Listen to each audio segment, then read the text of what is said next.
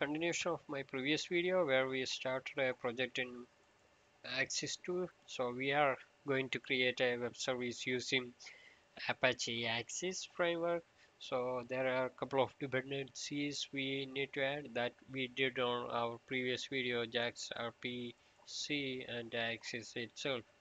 And we need some Axis Maven plugin for building the classes that it will generate. So right now what I did is in my resource directory I create another directory called wsdl, and I am going to point that here. So basically src main resources, that's my main resources,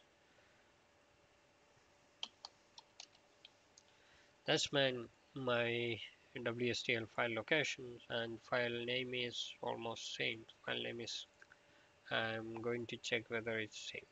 Okay, inside this one there are a couple of endpoints, edit, there are a couple of endpoints, read, access rights, search response, batch response, everything is mentioned here. Most of them are remote procedure code.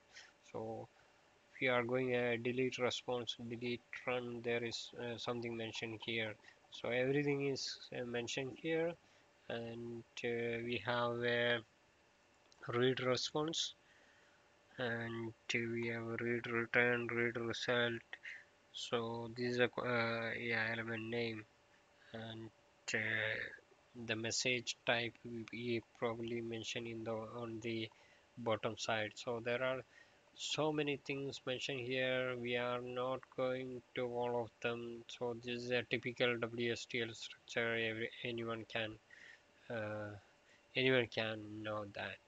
And right now what I am going to do is I am going to start this web service. So let's see whether it's going to generate my yeah, the files based on the wsdl file. So right now we are ready to go. Yeah, I am going my pom.xml file. So where I am mentioning in the generator files. So src main.java is the place where I need to generate all this one. But right now I am not seeing anything here. So probably uh, in target also generated sources, there is nothing here. Here also we didn't have nothing. So we need to generate the sources. That's the first thing that we need. So let's see how we will going to do that. Reload from this. So yeah, we got something here. That's only the target with the wsdl. There is nothing else here. So that's going to be something difficult because I didn't generate anything right now. Till right now we are fine. So we are going to the project and we need to see how we will yeah, how we will generate the classes based on the wsdl file. So if I am going here, I have a gradle wrapper. Yeah, Maven wrapper is there, so I can generate the sources using Maven wrapper. So the things that we are going to use Maven generate sources, that's for generating the Maven. So if we are going here and you can type here, it will ask for it will ask with a command. So I can change that. So if I am just okay, that's in another place. So I am going to MUNW generate source. So I'm using the wrapper instead of my own. Failed command line command failed to execute.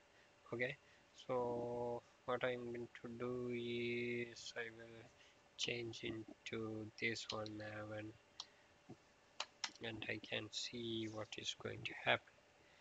Okay, so it's built my files, access tools, wsdl is the dependency I have, and if I refresh my reload my reload from this, probably I can see the generator files, but still I am not getting that generator files. I guess maybe I will try once again. Have this one in target. I didn't have any generator classes. Access tools is here. wsdl char, yeah, char is there, and I have everything. So it's generating the it's directly generating the jar itself, instead of generating a separate classes. It's generating the jar. Using this jar, I can make the calls. That's where the access tools is working. So right now we are fine. We are discuss about how we will generate this one. So we need to use the generate command, then only it's going to happen. So otherwise, if you're just starting a Spring Boot application, usually it's not going to happen. So that's all about generating the files based on generating the jar based on our wsdl file. And in next video we are going to see how we will call an endpoint using that one, and probably we will create some endpoints later videos. Thank you for watching. Have a nice day.